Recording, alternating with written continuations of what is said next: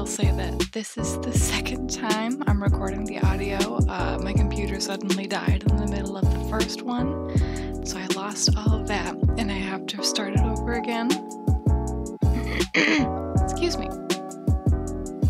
So I have to do it all over again, so hopefully this video can actually get done. So, first of all, the piece that I started out with wasn't inherently bad. It wasn't great, and it didn't really give anything, I guess. It needed some improvements. I liked the character, and I liked the style, the magical girl. So I thought it might be nice to actually give something to the background instead of just a couple colors. So I think at the time I was looking through some of my art books for inspiration, as one does, and I found my Alphonse Mucha art book. If you study art, he's a pretty famous artist, but I'll put up a couple pictures just in case you haven't heard of him. But he's known for giving these really beautiful outlines to these lovely ladies and doing really beautiful flowers and really, really interesting advertisement type, like decor? Is that the word? Anyways, that's sort of what I'm doing here, is giving this girl a banner behind her of sorts. I think it really does suit the theme pretty well, especially because I was inspired also by Madoka Magica when just making the original piece. And I know that that show has a lot of really beautiful art styles and really gives me a lot of inspiration, so I thought that the two would match up kind of nice. But it's always good to look at things that inspire you and kind of take them into your own work if you're kind of stumped, rather than finishing a piece halfway and then just kind of tossing it out because you don't think it's gonna work. One of my sort of art philosophies is that there's no such thing as a bad idea, just a poorly executed one, which is this in and of itself.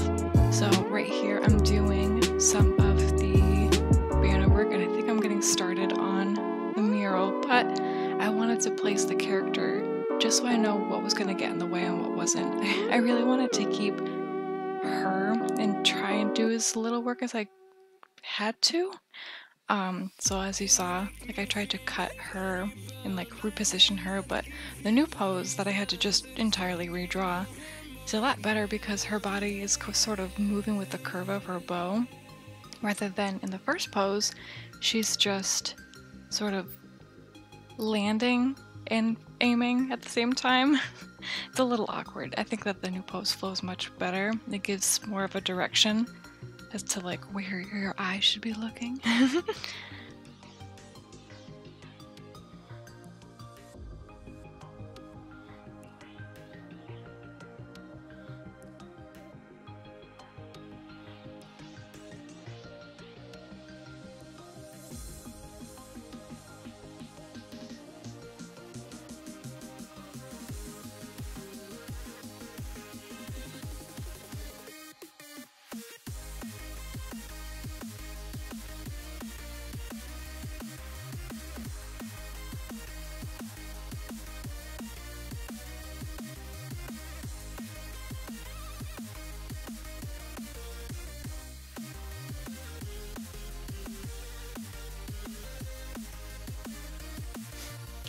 A lot of Mucha's work had to do with symmetry, and I think he does have some asymmetry, but to me personally, I thought it would be nice to have the background be totally symmetrical. That way the character, who's totally not, definitely stands out a bit more. And I think she looks really, really pretty. As we get further on, I start to work on the mandala, which I don't think is too typical of Mucha's work, but I thought it would be a nice sort of like background piece. And I incorporated a lot of like really, really nice round flowy shapes, just because I think that they give off a more whimsical appearance. It's a little more fun to draw too. In the mandala I included these like spears, which I know that some magical girls use. I wanted something that was a little contrasty to all the round. So I thought, you know, another weapon might be kind of a nice little touch. And it was actually a really, really fun and relaxing thing to do, to just make the mandala. So I recommend, if you're looking for something to do, just if you have Photoshop or some other program that has a mandala tool, just fiddle around with it. Get some inspiration that way and just relax. Make some fun shapes. See, like these, I didn't even know were going to be flowers at first, but they're such a nice, pleasing shape that that's what they ended up becoming.